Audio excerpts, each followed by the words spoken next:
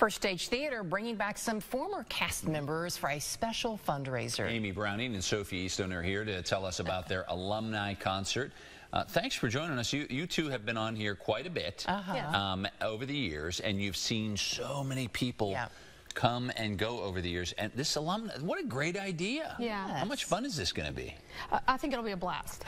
You know, for Sophie will tell you all about hers. I'm spoiled because they're the people that like grew up with us, and so I get to see all of them. Yes. And it's like just a big family reunion. Oh, that will be fun. Are you looking forward to it? Yeah, for sure. For me, it's like I'm like a fresh alumni. I've only been out of First Stage for a year, so it'll be fun to kind of see some people that I don't even know and get to talk to them about First Stage. And like she said, it is like a family reunion, and we're all bonded by the same thing, which is theater, First Stage. That's great. So you've been out, and you said you've been out now. Just a year. Just finished your freshman year of college. Did that freshman year at Belmont. So now that you've had that year to look at, it's not that long, but it's probably long enough to realize how special that group of friends is, and how special this theater company is. I saw Junie B. Jones earlier this year, and I was crying. I cried. Every time I see a show, I start crying because I'm like, how am I not like in this anymore? And then I'm like, I don't even know half these kids, and I'm like, oh, they just don't know what's coming for them. So I'm like, it was my whole life, but a couple of those Junie B. Jones kids will get to be back on stage for the alumni show too. That's fun. Well, it's been fun for us over the years interviewing Sophie and all your castmates and different ones that you all have brought on to, talk about their upcoming show year after year, and it's really cool. So now's your opportunity to see a lot of these actors, these young actors, and see what they're up to. So what will you be doing during this event? Yeah, I'm going to be singing a song from Beauty and the Beast. Belle was one of my bigger roles around here, so I just wanted to bring it back home for me and just sing a song that I love. And we also have a bunch of other genres of music. We have some monologues. The cast of 6 is going to be performing, and that's happening this summer with First Stage. But they're coming in and doing a little promo, all of our queens, so that'll be so fun to see too, because those are my kids. So I'm very excited to see them. And Amy, I'm guessing this might also be yet another opportunity to encourage maybe some future actors in First Stage. Certainly. So the most recent show that we did was Junie B. Jones, and so that cast, or a portion of that cast, is coming back to sing a couple of songs from their show, and then they've already been asking, what's next, what's next? And so after 6, this fall we'll be doing Big Fish in about the end of September, beginning of October time frame.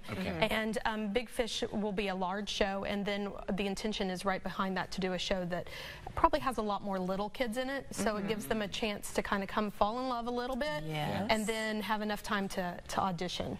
That's great. That's so fun. Okay, so remind everyone when, where, and it says donations. So there's no ticket fee. You just come and donate. Yeah, donate however much you want. We'll have desserts and we'll have drinks.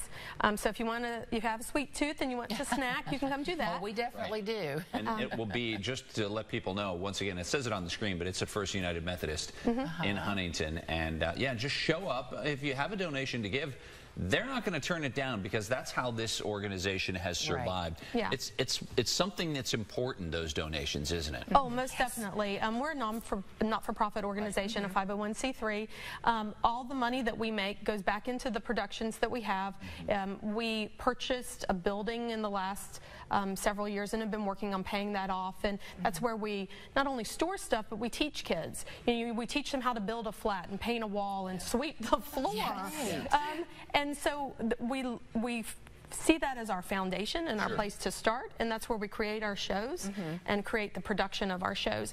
And then from there, we put it on and we give them a stage. We give them an opportunity to learn and to grow and to express themselves and to find their voice. And for most of our kids, that's the greatest thing, that they get to find their voice. And whether they go out into this world and they're on a big giant stage, or they're standing in front of a boardroom, or they're standing in front of their kids' 3rd grade classroom.